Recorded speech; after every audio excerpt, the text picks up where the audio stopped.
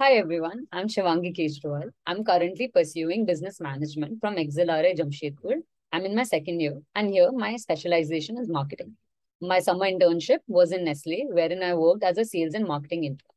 Prior to that, I worked as a district lead in Sagar district under the fellowship launched by Ministry of Women and Child Development and Tata Trust. I completed my undergraduate from Ashoka University in economics. So today I'm going to talk about my experience while giving the decision making section of the XAT.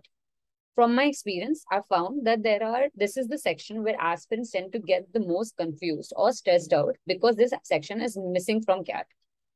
And often we tend to hear that there is no strategy to crack the section because it is inherent in an individual. However, after giving the exam and scoring a 99 percentile, I believe there are definitely certain steps one can follow to get a good score in this section, and which is the core of the video.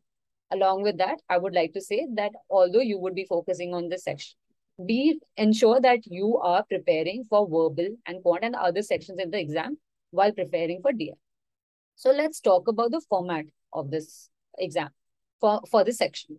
So there are three categories. First is the single question prompts. In this, a single passage is followed by one question.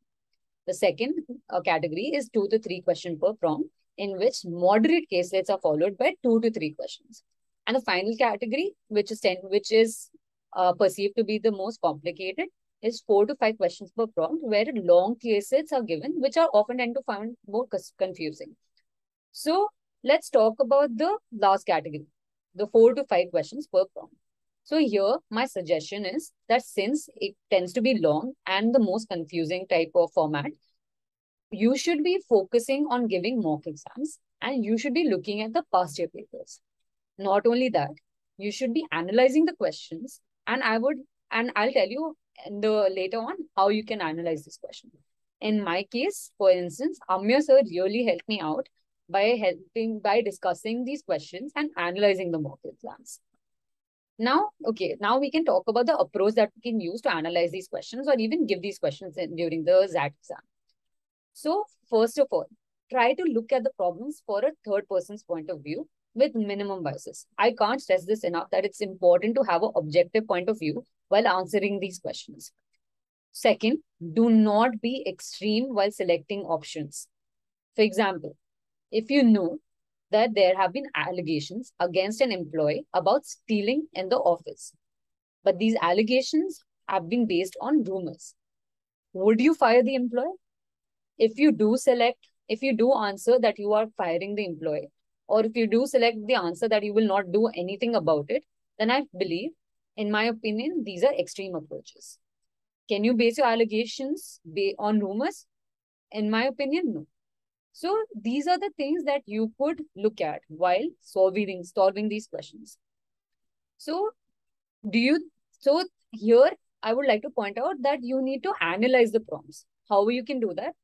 The way you can do that is you can identify the stakeholders in the question. In this case, it would be the employee against which the allegations were made. It could be the employees who started the rumors. It could be the management and others. So you need to identify the stakeholders looking at the prompts and see how are they being affected. Are they being affected in a positive way, neutral way, or are they being affected at all? Once you're able to look at that, you can see the degree to which they are being affected. This will help you see the problem from multiple points of view and not a biased point of view. Through this, you can identify the problems and challenges that are being faced by the stakeholder and develop that analytical mindset. Not only this, it is important to, again, which I'll reiterate, is that you solve the mocks. You look at the past year exams and probably find someone who can help you discussing the problems. In my case, my friends or my mentors really helped me discuss the questions, and we were able to identify if any of us, if we had a varying point of view, we would discuss and come out to the right approach. There is no one way to answer the question, but obviously there's a best way to answer the question. So with that said, I will wish you all of the best, and please take these pointers into view and obviously use your best judgment. Thank you.